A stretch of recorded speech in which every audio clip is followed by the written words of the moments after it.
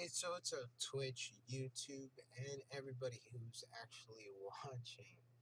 So what's going on here? So today I thought I would do like a little small tutorial on a little plugin that I thought I found a little bit handy if you are a small server or just want to start one.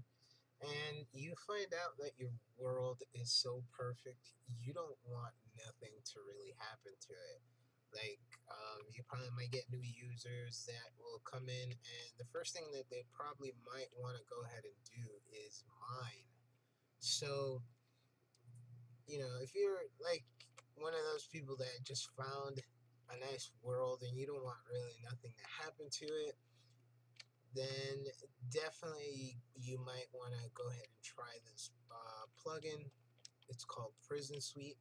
It also comes with something called Prison Mine. So what Prison Mine does is that it actually lets you mine specific blocks without actually harming the world or the area around it. And what's cool about it is that it resets. So anytime, any given hour or whatever, how you set it, you can actually reset it so people can come back and keep on mining if they still need the materials. So let's get started. Go into what I pre-made. So this is something that I already pre-made, and if anything, I would actually recommend you doing this. Um, if you have rights to creative mode or um, are a server owner, you can actually go ahead and make yourself something like this. So before you do any setup, it is recommended that you try to make a box for yourself so you actually know what the perimeters are, and that way nobody actually ruins your world by going off boundary, because the way that this app works is that you set your perimeters on how your mind should be, and all that stuff.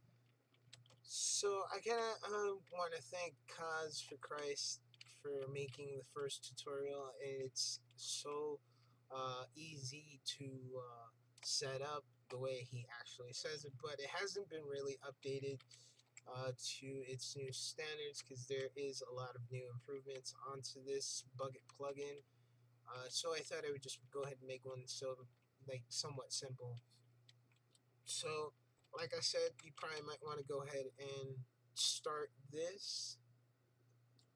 And the way this works is you might want to go ahead and do the first command, which is prison wand. This actually gives you a golden home where you can set your mind. So let's go ahead and start. So once you've done all of this, you probably might want to set up a stone over here. This will set how low the mine should be, and then if you look over here, I actually set it so it actually reaches up to this height. So it's kind of pretty, it's pretty big, to be honest. It's pretty big.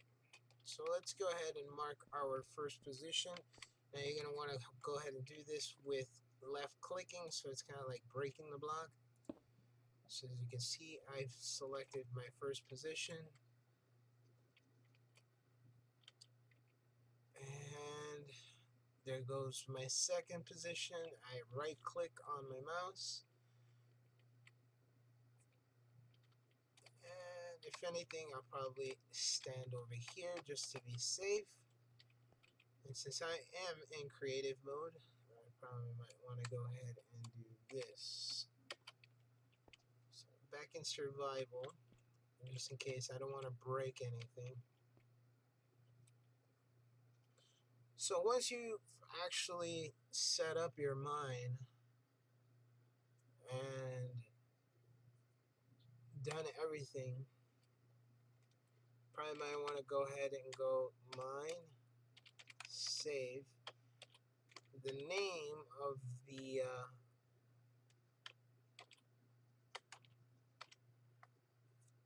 the mine and stuff, and then press enter.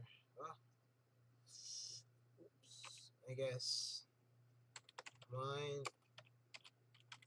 delete.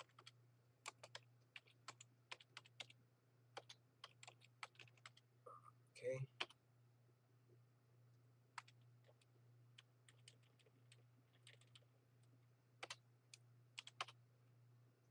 Excuse me.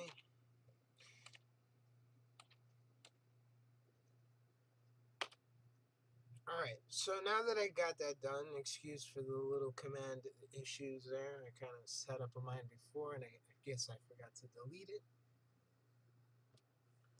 So now that we set up the mine, let's go ahead and add some resources to it. So you're going to want to go ahead and hit mine, edit, the name of the cave that or mine that you just named, and then you're into edit mode. So what you might want to go ahead and do here is go ahead and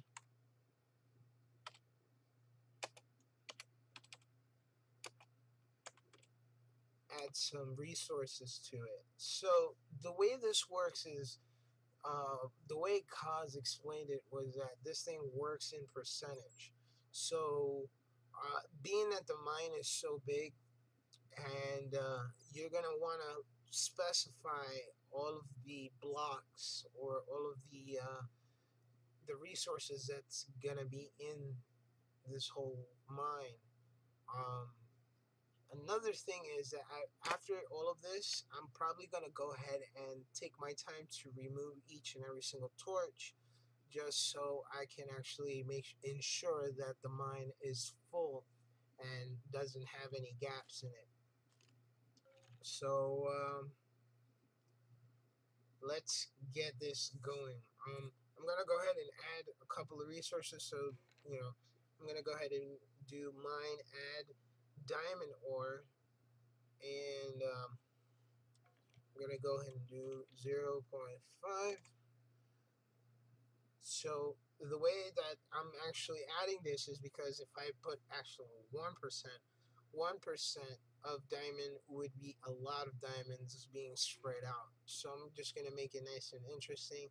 Or if anything, I probably might be a little generous and go ahead and add 2 more to it. So let's go ahead and do that. So I just added 0.7% of diamond ore to it. So let's go ahead and add some more.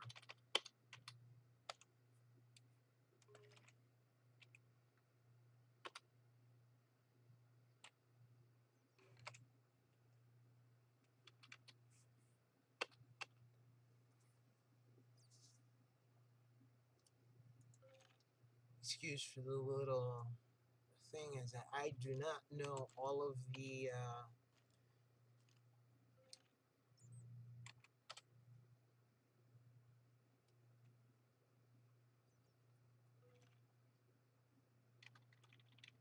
IDs for it.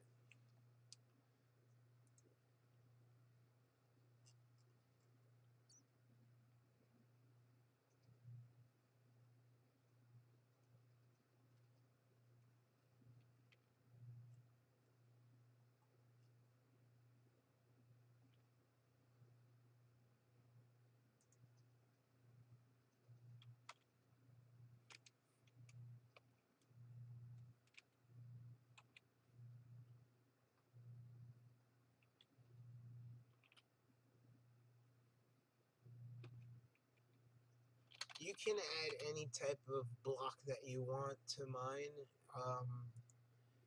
Just in rare cases, you probably might find a little bit of log or things of the sort. But I kind of want to make it funny and interesting at the same time. So I'm adding quite a different resources in there. As you can see, I already added a lot of certain ones.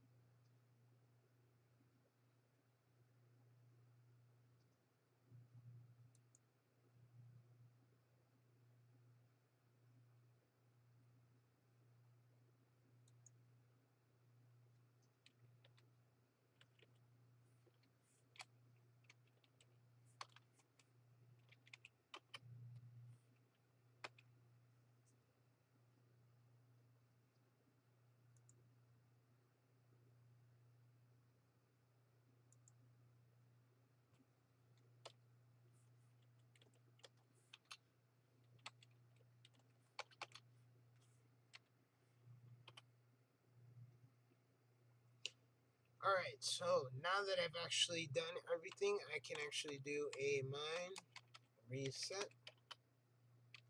And there you have it. All of my resources are added and I can actually start to mine. So, like I said, it is a cool app if you don't want bad things to happen onto your server. And it's a pretty nifty thing, you know. It's something that is awesome, and it actually filled up everything. It actually filled up the entire whole lot. Now again, I did not remove the torches that were inside, so I am unsure whether or not there is gaps in there or if there is something that I need to rework. But like I said, you know, hopefully everything is in working order.